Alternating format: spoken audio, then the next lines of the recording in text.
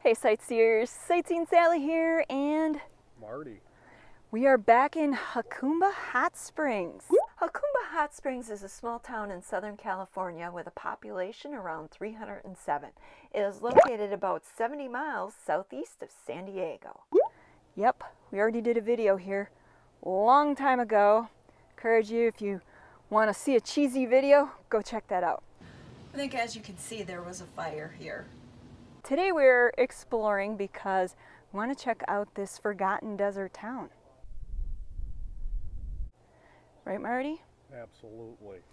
Something interesting about Jacumba Hot Springs is a lot of their streets are named after local towns. Some of you might recognize this one as a place we visited recently. So today we are going to wander around Jacumba Hot Springs and look at some of the old forgotten stuff. Off in the distance you can see the abandoned building we filmed when we were here last. As you can see from this footage, it's looking a little bit different than it did last time. Remember this, Marty? Yep, the old bubbler's got grass growing in it. We're standing at the remains of Hotel Vaughn, which was later renamed Hotel Jacumba. But looking at the picture, you can see the chimney that still stands here. Obviously, it's just the lower half of the chimney, but pretty cool. Still there. Still there, right, Marty? That's right. Old Highway 80, or Historic 80 as it is now known, runs down through the middle of Jacumba down Main Street, and with the exception of an occasional passing vehicle, it's pretty quiet these days. Check out the really neat old sign for Jacumba Hot Springs Spa, where they offer lodging, restaurant, and mineral pools. And then across the street are a couple of old houses. You can see that one looks abandoned. And then there's one over here that has clearly been abandoned.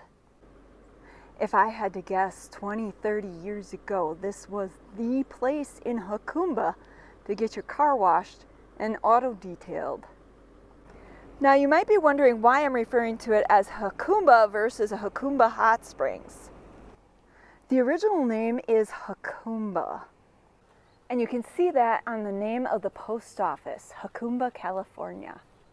It's only been in recent times that it's been renamed Jacumba Hot Springs. It's actually quite an interesting story. The man who bought the clothing optional Hot Springs resort ended up owning the majority of the town, because when he purchased the property at Jacumba Hot Springs Spa and Resort, it had a bunch of properties leaned against it. Now he's trying to revitalize the town, and that's why he changed it to Jacumba Hot Springs to help make it a draw for people.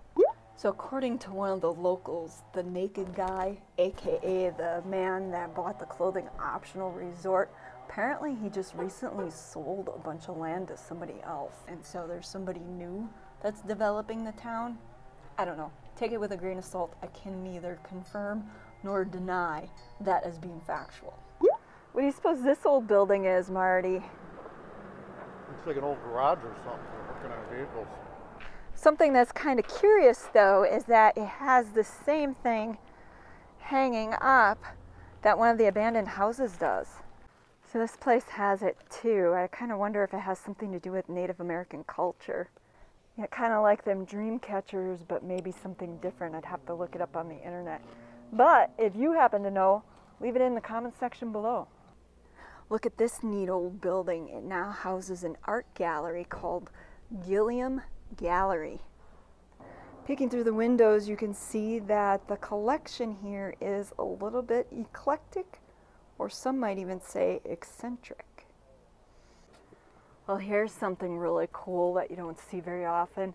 An old 7-Up decal in the window. And a Marlboro man advertising for Marlboro cigarettes.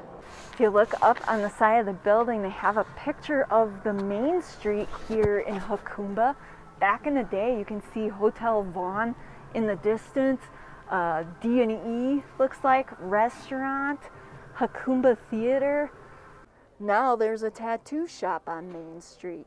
Times have certainly changed in this sleepy, forgotten desert town.